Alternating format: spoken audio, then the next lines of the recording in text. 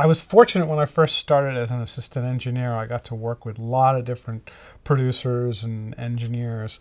I started at a studio in Los Angeles called Cherokee Studios, and the Robb brothers that owned it really took me under their wing and really taught me a lot about engineering. But as an assistant, I got to work with people like Roy Thomas Baker, George Martin, so many, Ken Scott, so many great producers that I really, really learned a lot. And I learned a lot from the British producers of the early 80s because they did things in a way that a lot of the American producers didn't make records that way. They were much more conservative, much more perhaps by the book, where I found a lot of the producers coming from England really took chances and weren't afraid to try innovative things with gear or microphones.